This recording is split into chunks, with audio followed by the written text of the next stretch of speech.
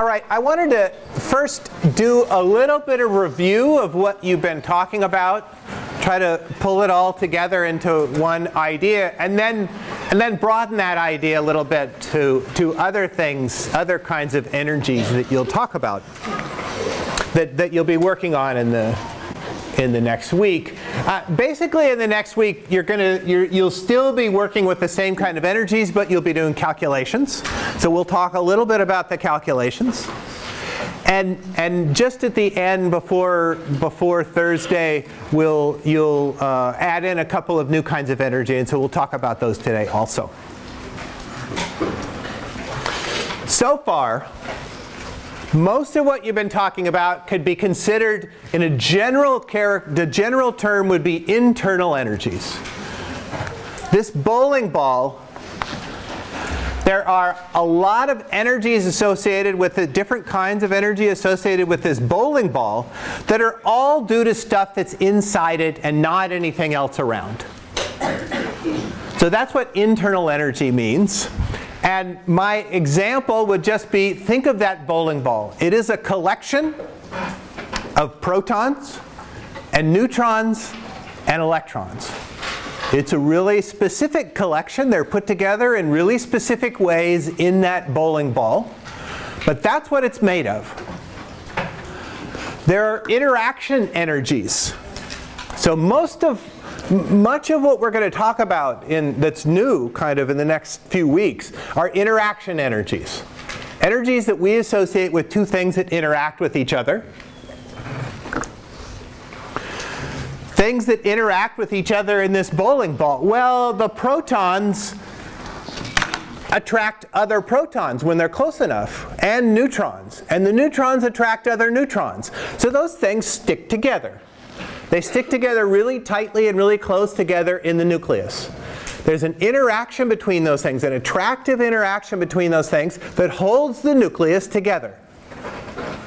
That particular interaction energy is what you're talking about when you talk about nuclear energy. And we're not going to spend time this quarter talking about nuclear energy. It is just another kind of bond energy. Nuclei, the nucleons, the protons and the neutrons are bound to each other, and so they have bond energies that can go up and down. When there's a nuclear reaction, bond energies go up or bond energies go down. And that's what nuclear reactions are about. They're about nuclear bonds and nuclear bond energy changes. Once you have a nucleus, there are other interactions that count, of course. The nucleus is positively charged, and so it interacts with the electrons. So there are what you could call atomic energies. Those are electron energy levels.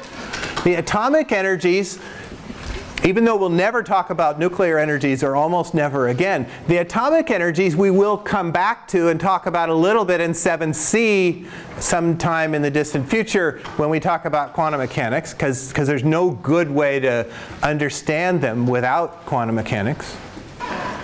But those are another kind of, the atomic energies, the electron, the energy associated with the interaction, attractive interaction between an electron and a nucleus. Those attract each other. Electrons are stuck to the nucleus. They're bonded to the nucleus. And so that's a kind of an atomic bond that you could talk about. For the most part, we are not going to worry, in 7A, we're not going to worry about changes in the atomic energy levels. That is not an important thing in this world until the temperatures start getting higher than they are right now. Until you get temperatures of thousands of Kelvin, electron energy changes, atomic energy changes are unimportant. They don't happen until you get high temperatures. And we don't live at that world. We live in the world of 300 Kelvin, and so we don't see those. What we do see is changes in chemical bond energy. So chemical bond energy is just another kind of bond.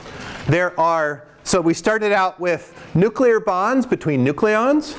the atomic bonds between the nucleus and the electrons, and then a group of electrons bonded to a nucleus and another group of electrons bonded to a nucleus are atoms. When atoms are very far apart, they're basically not interacting. But when you get them close enough together, there's an attractive interaction between them. The electrons can rearrange themselves a little bit. Again, that's a quantum mechanics thing. And there's an attractive interaction. And so that's a chemical bond. And that is almost the only kind of internal energy that we are going to be talking about here, because it's the only one that's really important at the temperatures we live at. So chemical bond energy is what we're going to mean by this bond energy. It is just another thing inside this bowling ball. The nucleons are bound together in the nucleus. The electrons are attracted to the nucleus. All of those energies are part of what makes up this bowling ball. And so does the atoms bound to each other into long polymers that make up the plastic that eventually hardens when you cool it down enough. And makes up that bowling ball. All of those are internal energies. For the next couple of DLs, that's mostly what you're still talking about, is internal energies of things. But right at the end, we're going to add in a different kind of energy. Not a bunch of energies inside an object, but the energy of an object as a whole. And I've mentioned these words before, I think. This bowling ball, with all its internal energies exactly the same, can have another kind of energy. The whole bowling ball can be moving, so an energy of motion that we're going to call kinetic energy. It didn't have an energy of motion until I did work on it, until I transferred energy to it, and now the thing is swinging around. Kinetic energy depends on, we'll talk about in a second, depends on the speed of an object. So when this object is moving fast, it has a high kinetic energy. When it's moving slowly, it has a small kinetic energy. There's a point. There are actually 2 points. Over here, there's a point in this swing when this ball is moving slowly. You can tell it's moving slowly because of how easy it was for me to do that. I mean, I can't just, it's hard to stop a bowling ball.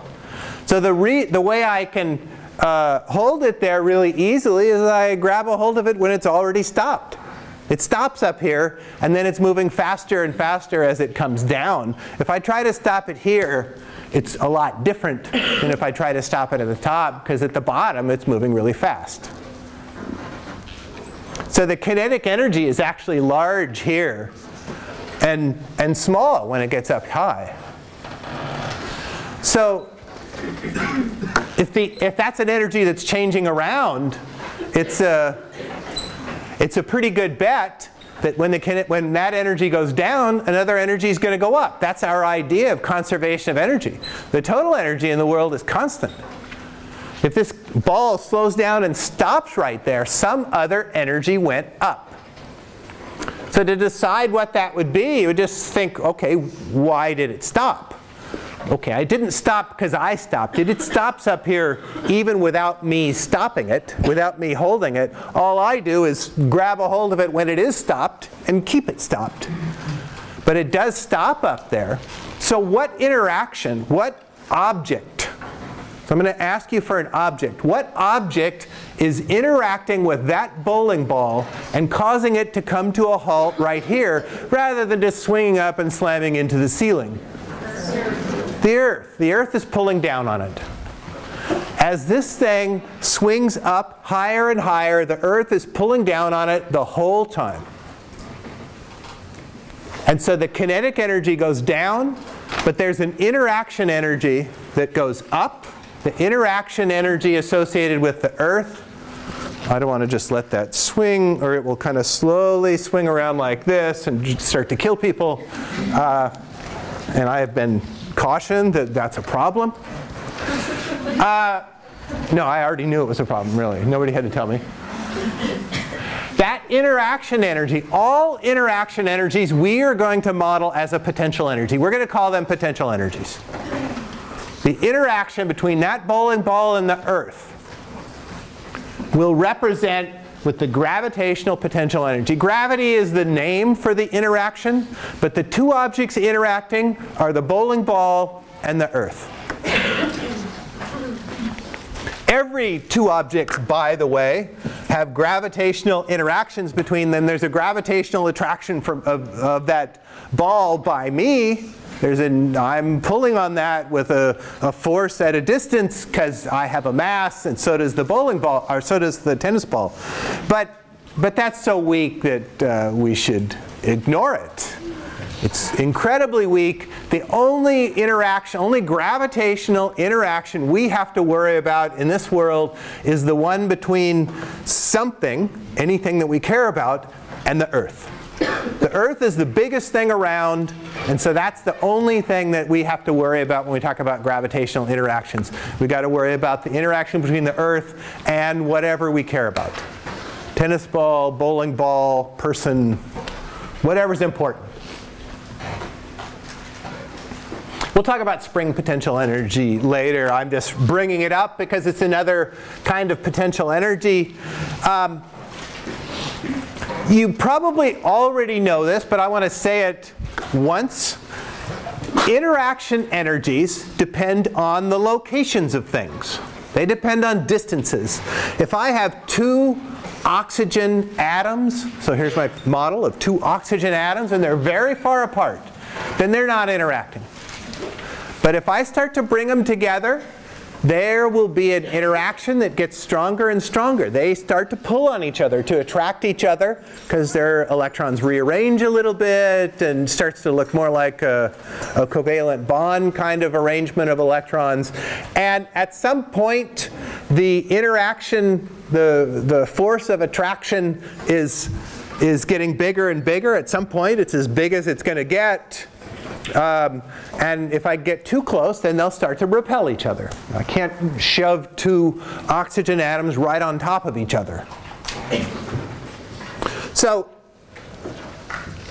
the interaction energy, the interaction strength is going to depend on this distance.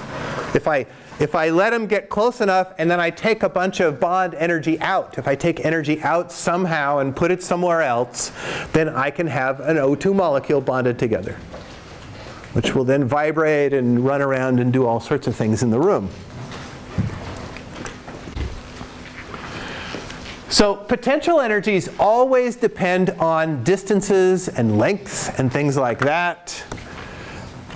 And so that will be, distance will be the kind of thing we'll look for potential energy changes.